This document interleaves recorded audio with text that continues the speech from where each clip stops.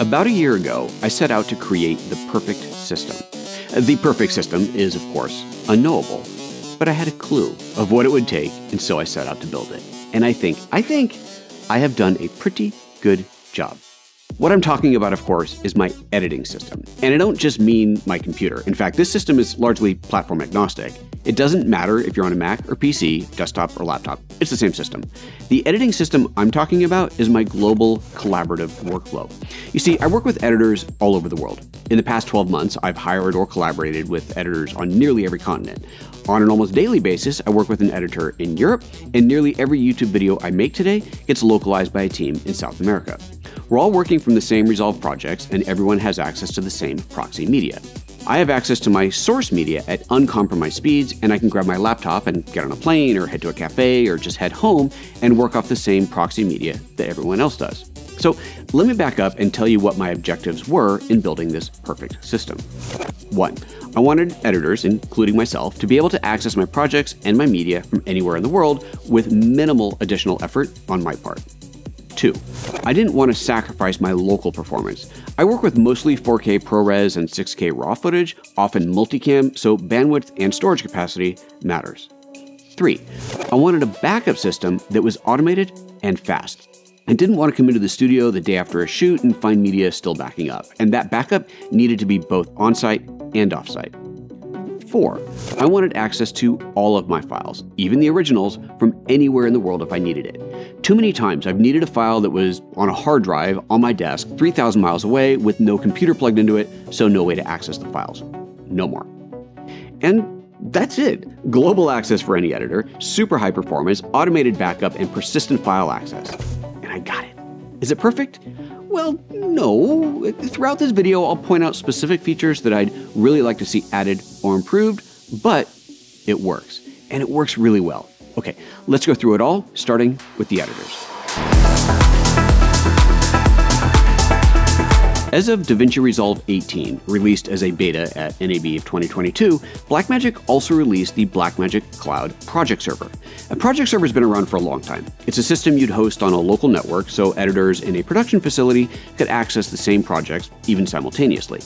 Blackmagic added a cloud option to that, so projects can be accessed anywhere with an internet connection, and unlike the local project server, there's no server setup required. All you have to do is create an account at cloud.blackmagic.com, then log in with that account in the Cloud tab in the Resolve Project Manager. A project library in the cloud costs only $5 per month, and you can have as many projects as you like in it.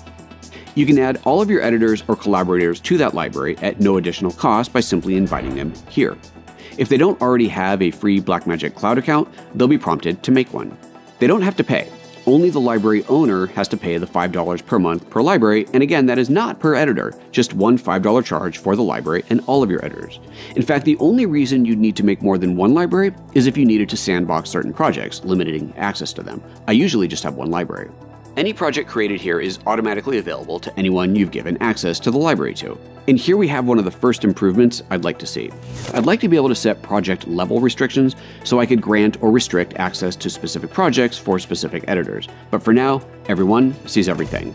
There's nothing else you have to do for your remote editor to have access. However, if you want to allow multiple people to open the same project at the same time, say you're working collaboratively with your editor and are both looking at the same project, or you have a colorist and an audio mixer working simultaneously, then you just need to enable multiple user collaboration. There are a couple of other features that the Blackmagic Cloud Server desperately needs. It does have a backup system, but it's completely manual. You have to go to the Cloud Server website and back up the library there. You get a timestamped archive that you can restore at any time into a new library, but again, you have to do this backup manually. This really needs to be automated.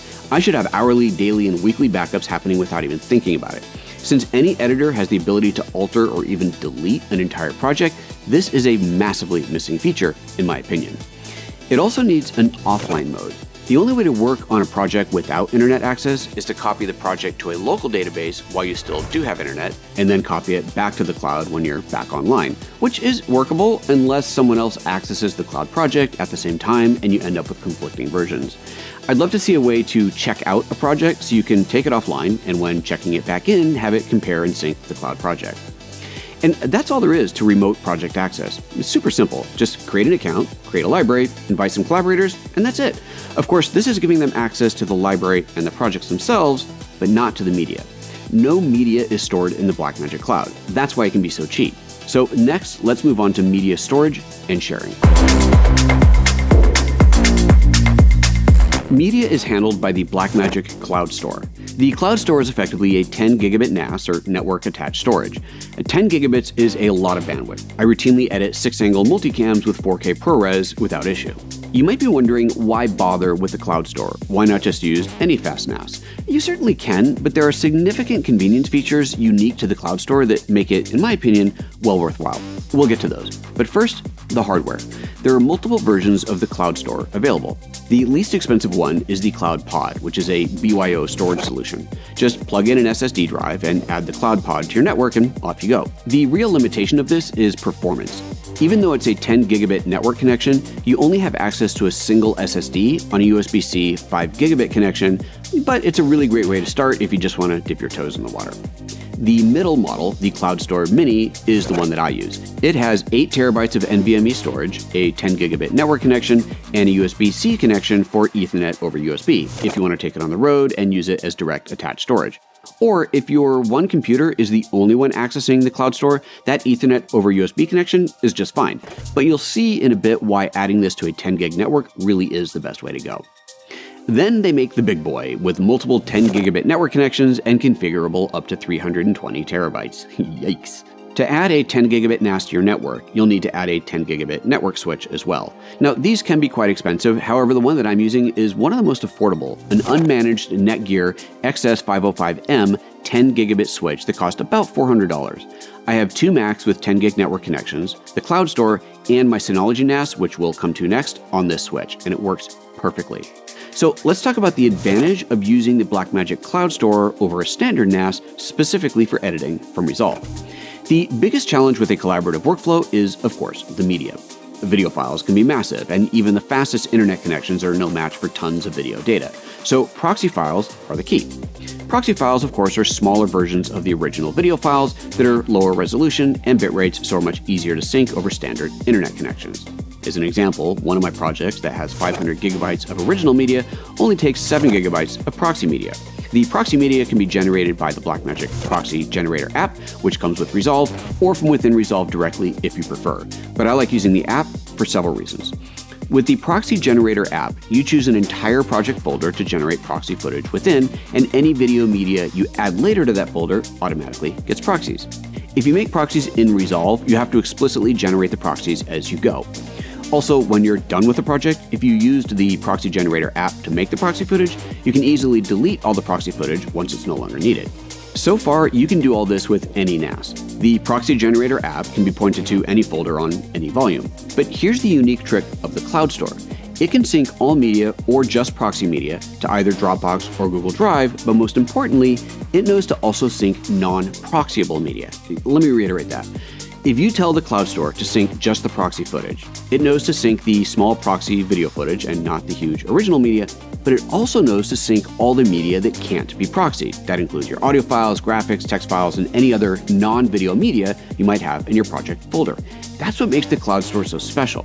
Without that, you'd have to store all your non-video assets and your proxy media in one folder that's synced to the cloud, and then keep your original media in another folder that's not synced, and manually generate the proxies, ensuring they went into the correct synced folder each time. The Cloud Store manages all of that for you. Let me show you how to set it up. We'll start with making the proxies. Within the Blackmagic Proxy Generator app, you have 4 choices for the proxy format. I use H.265 1080p because it's 10-bit, and I know both my editor and myself are on Apple Silicon Macs, so they handle H.265 just fine. If you make the proxies manually in Resolve, you do have more proxy options, and even though this 1080p HEVC format is great for me, I'd like to see the same options from Resolve added here to the proxy app. Then under Watch Folders, you simply add a new folder and click Start. Here you can see the proxy folder generated and the files beginning to populate. When you're done with the project, you can quickly delete all the proxy files with this Delete Proxies button, and then remove the folder from the watch list. That's step 1, generating the proxies. And as you can see, it's literally just a few clicks to set up. Using this definitely does encourage you to have some best practices though. For example, I make sure all my files are named the way I want them named before putting them into a watched folder. Because if you rename an original after a proxy has been generated, the Proxy Generator app will just render another proxy with the new name. It's not the end of the world, but again, best practices. Step 2 is setting up Cloud Sync, and for that, we use the Cloud Store Setup app. To sync these files to either Dropbox or Google Drive, open the settings, go to the Cloud Sync tab, and click Add Sync. Give the project a name. I always name it the same as the project in Resolve itself. Choose which folder on the Cloud Store you want synced. Choose where you want that to go in Dropbox. I have a dedicated folder called Resolve Proxies, which is already shared with my editors, so they automatically have access to any new projects that get added. And choose your syncing direction. I always choose both ways. This is another important and unique feature to the Cloud Store. With both ways enabled, when my editors add files like music or graphics or localized dialogue to my Resolve project, they know to be sure to first put the media in our shared Dropbox folder before adding it to Resolve. Then, not only does that media sync to Dropbox, but it then actually gets synced back to my Cloud Store. It's so awesome. The other option here is setting what is synced. There's just two choices: all media, originals and proxies, or just proxies. This is another setting I'd really like to see updated.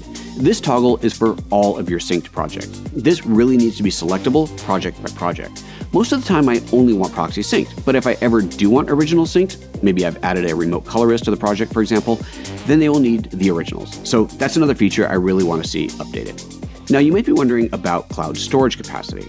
You might have seen that I have a whopping 116 terabytes of storage available on my Dropbox, and you're probably thinking, that's insane. How much does that cost? Well, let me let you in on a little secret. Okay, this isn't a secret. I actually talked about this in my cloud backup video like 2 years ago. But if you sign up for Dropbox Advanced and buy 3 seats, you get unlimited storage. Look, it's right here. Advanced plan, as much space as needed with 3 or more users. So $24 a month times 3 users times 12 months is $864 a year. This unlimited cloud storage is the best price in the game, to my knowledge, and when I get to the backup stage of this video, you're going to see exactly why I use so much space. Okay, we've covered shared access to the project library and shared access to the project media. That's everything you need to complete a project. Then at some point, the project will be completed, and at some point, you're going to run out of space on the Cloud Store. You could just move the media to a stack of USB drives, I suppose, or have some other cold storage system, but by using another NAS, you can maintain high-speed access to all of your older media, and add a comprehensive backup solution, and add persistent file access from anywhere in the world, should you need it. For this, I used the Synology NAS RS1221 Plus with a 10 gigabit card installed.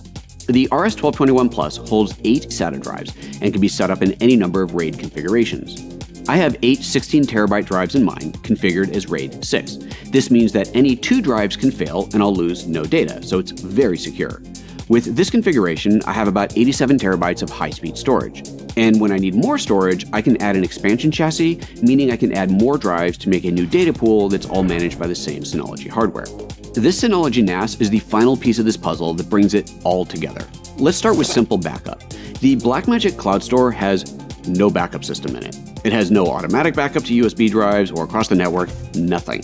Since this is likely the first destination of your camera originals, you definitely need this to be backed up. So my Synology NAS runs a nightly backup from one 10 gigabit NAS, the Cloud Store, to another, the Synology. I have a dedicated shared folder, think of it like a virtual volume, that the Cloud Store gets a nightly backup to. I can browse this backup folder through the Synology web interface, or even mount it like any network volume on my Mac and browse it there. So that's the local backup of the Cloud Store solved. Next, overflow media. Remember that the Cloud Store Mini that I use is only 8 terabytes, so as that fills up, I need to free up space, and to do that, I move older media from the Cloud Store to another Synology shared folder called Project Media. This can once again mount on my computer's desktop just like any other volume. So once I do move the media, I'll open the corresponding project in Resolve and relink to the media in the new location. And the great advantage of this is that it's still a 10 gigabit connection. I can access older media with the same performance as when it was on the Cloud Store. No compromises. I used to do this over a 1 gigabit NAS, and that meant accessing older media was super slow. Not only to copy, but even browsing the media was painful. This way, it's all super fast. All right, I've got my Cloud Store backup and my Cloud Store overflow solved. But as the saying goes, if a file doesn't exist in 3 places, it doesn't exist. A proper backup strategy means that you have your original media, a local backup, and an offsite backup. Since the cloud store is backed up to the Synology, that means that I just need to back up the Synology to an offsite location, and that will have all of my media. Synology makes this easy with a couple of great solutions. A very powerful one that I'm actually not using is called Synology Drive ShareSync. This allows you to set up a duplicate NAS anywhere in the world and have the data automatically synced between the two NAS. I've actually done this on a very small scale with just a folder of media to a friend's Synology NAS in Prague, and it's really cool. But for a full backup, you'd have a mirrored system. In fact, if you were working with a single remote editor, or even multiple editors around the world, and you had the budget and the bandwidth, you could have multiple Synology NAS units syncing all media all the time, so everyone would have access to the full resolution media, and you'd have remote backups. Very cool, but of course expensive, and you'd all have to have serious internet connections. Anyway, so the Synology Drive ShareSync is a great solution if it fits your budget. Another solution is CloudSync. CloudSync is just like it sounds. You can have any or all of your Synology NAS syncing to just about any cloud service, Backblaze B2, Amazon S3, or as I am, to Dropbox. Remember earlier when I said that Dropbox is, as far as I can tell, the absolute best bargain because you can get unlimited cloud storage? Well, that's where I'm using massive amounts of space on Dropbox. I currently have about 45 terabytes of data on Dropbox, and any new media that gets added to my Synology, including the nightly backup from the cloud store, starts trickling up to Dropbox. And I say trickle because my internet connection isn't that fast. When I first installed the Synology, once it was configured, I actually brought it to a friend's business who has gigabit internet. I plugged it into his networks, and completely automatically, and this is another one of those super cool things about the Synology, the Synology got on the internet through DHCP and connected to the Synology Quick Connect server, which means I was able to access it immediately, just like I do in my studio, through the web portal. So I could remotely monitor its progress and came to pick it up once it had backed up. Gigabit internet is really nice. So with that running, I have my original media, my local backup, and my cloud backup. I am kind of cheating on one of these. The overflow media, the media that I moved off the cloud store, doesn't exist in 3 places. Its primary home is on the Synology, and that's backed up to Dropbox. However, I feel secure with this because the Synology is a RAID 6, so again, that means any 2 drives can fail without losing data. Plus, it's in the cloud. Plus, this is older media that wouldn't be the end of the world if some was lost, so I consider this an acceptable risk tolerance. The last thing I listed that I wanted was persistent file access to any file at any time from anywhere. And I get that 2 ways from the Synology. I can log into the Synology from anywhere in the world, browse all the media, and download any file that I might need. But there's a second, even cooler way, and that's through Dropbox. Remember, every single file on the NAS also lives, eventually, on Dropbox, which means I can already see and even search for those files in the Finder on my Mac. Because of Dropbox's selective sync feature, any media that is added to Dropbox is available on my computer, but not actually downloaded until I right-click on it and choose Make Available Offline. From macOS Finder, I have access to every single file on my Synology, and it's completely automatic. It's just there. So there you have it. I work with editors anywhere in the world, sharing my DaVinci Resolve projects through Blackmagic Cloud Project Server. I share the automatically generated proxy media through Dropbox with those editors and with myself when I want to edit on the road. My own local editing system through the 10 gigabit network connection has 0 performance compromises. My entire system is backed up to a fast, very secure Synology NAS, which is in turn backed up to Dropbox, which gives me persistent access to any file from anywhere that I have an internet connection. It is nearly the perfect system.